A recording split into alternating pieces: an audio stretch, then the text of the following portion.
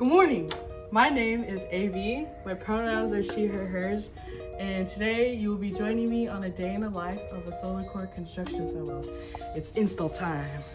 We usually get to the warehouse around 6:30 in the morning so we can load up our installer vans and get all our material needed for our job sites. So as you can see behind me, we just finished up and we're getting ready to head out. So we'll see you at the job site.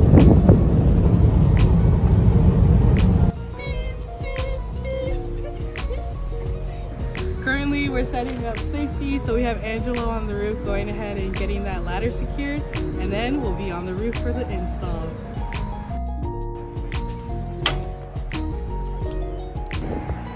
It's roof time! Here we are, we're going to start working on our layout and start chipping for stand-offs.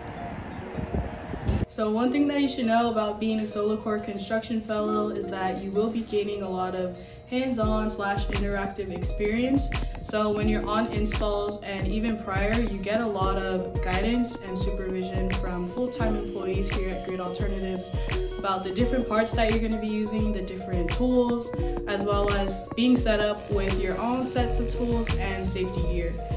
And to finish off the day, we would take all of our safety down, clean up the job site, make sure that the homeowner is aware of the complete system setup, and set them up with the outreach team to let them know that inspection appointments will be set up. And then after that, our crew would head back to the warehouse and clean out their vehicles and get ready for the next job site.